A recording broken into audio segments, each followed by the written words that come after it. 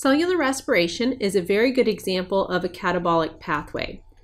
And what we mean by a catabolic pathway is that this is a pathway that is going to break down molecules.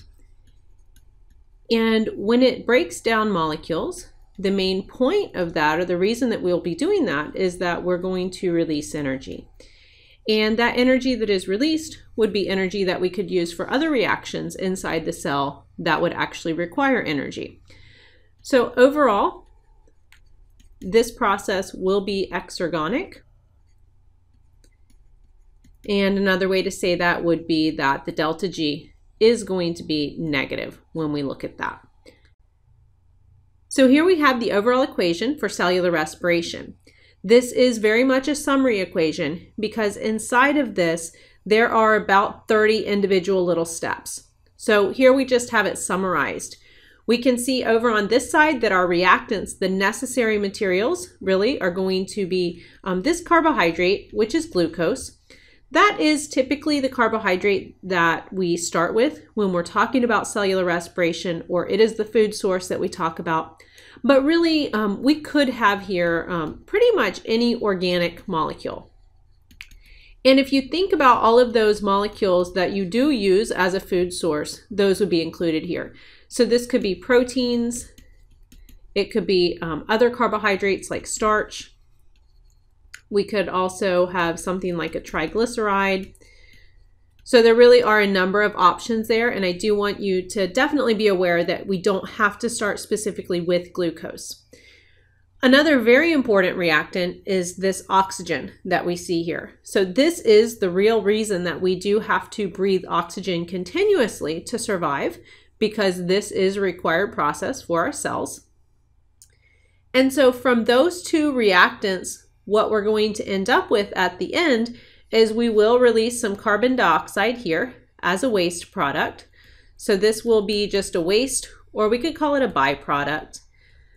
But this is the reason why we exhale carbon dioxide. So we exhale it back to the atmosphere because we are continuously running this process. Again, we're going to also get some water, but this right here is really what we're interested in.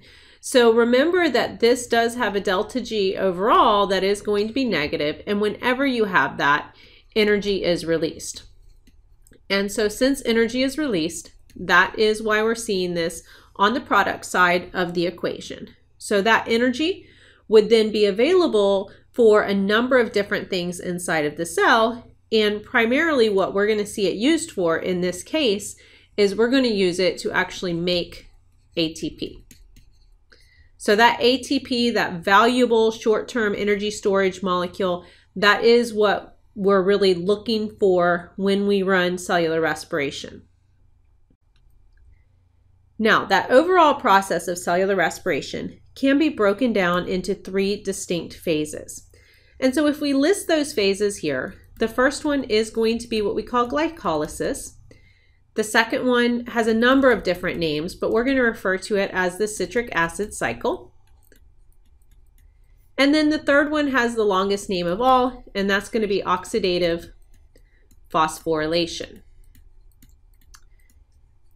Now, each one of these processes will serve a specific role in cellular respiration.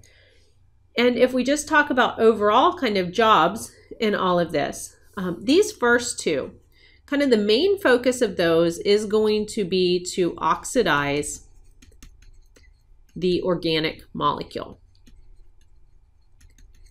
And so that organic molecule, remember that we are starting with glucose, but if we were starting with something else, we would be oxidizing that as well. And so another way to refer to that oxidation process would be to say that we are collecting the electrons. And remember that the electrons, they do hold potential energy. So we're really collecting or harvesting the potential energy from the organic food molecule. Now, the third stage, this is the one where we are going to extract, or you could say release, the energy. And by energy, we're talking about the potential energy from the collected electrons. right? So the first two stages, their job is primarily devoted to collecting the electrons, which we could also say is oxidizing the organic molecule. And then the third stage is going to be really focused on extracting or releasing the energy from those collected electrons.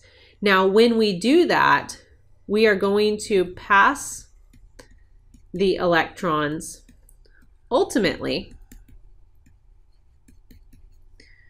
to oxygen gas, which is O2. And that really is why oxygen is required in this overall process. So do note that the oxygen is going to be involved at the very end of this whole process.